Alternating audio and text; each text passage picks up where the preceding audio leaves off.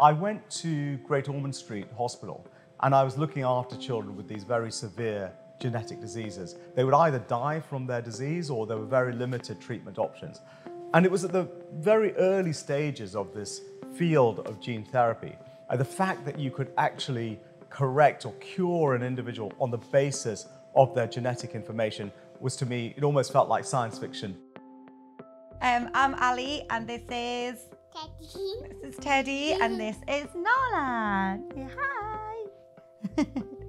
Nala was obviously diagnosed with MLD at the age of 2.5. By that point, she did have symptoms showing, the most important one being the fact that she was now struggling to walk. Metachromatic leukodystrophy, very, very devastating condition where sadly children were born with this gene defect. And there's a breakdown of the neurons, the nerve cells in the brain. For Nala, 2 years after diagnosis, obviously she can't walk, she can't talk, she can't move her body. She's now registered as blind.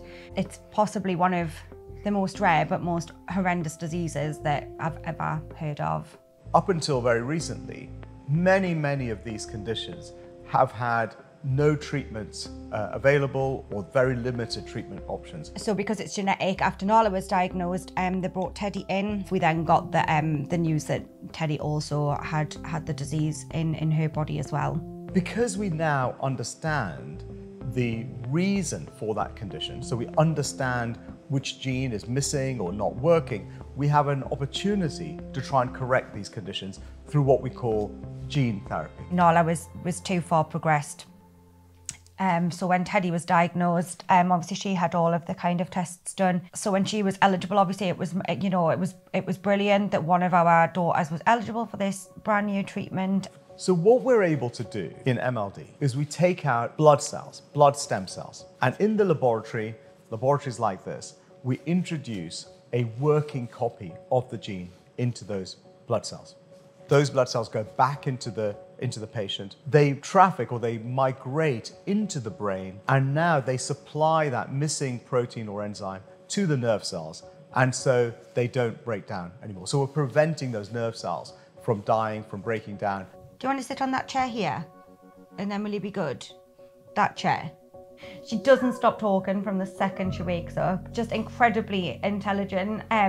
Everyone mentions about her vocabulary. Our school teachers can't believe what she's like. There was a lot of gross motor skills that she should have been hitting by a certain age, and Nala, we knew that she wasn't, whereas Teddy's like exceeded all of those. We have very specialised centres that are able to administer this treatment. So we have one centre in the UK at the moment in Manchester Children's Hospital. The children come in and we have to take these blood stem cells, these blood cells from the child. When it was, you know, discussed that Teddy's stem cells would be removed and have this modification done to put the enzyme in that she's missing to be put back in her body to then make her live, it's just, yeah, it's crazy.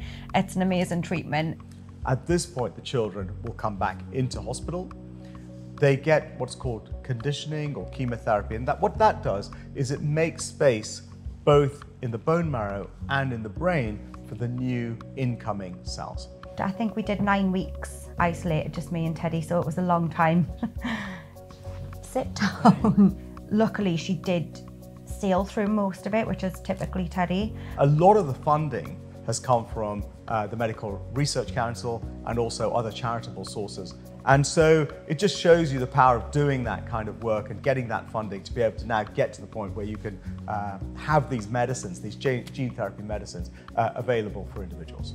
And I've also met a lot of the people that did develop the treatment, genuine nice people that you can tell really care about families and children, and it's not about, you know, money or anything like that. They really do just want to make the world and lives of people better. Bye. Say bye. Bye.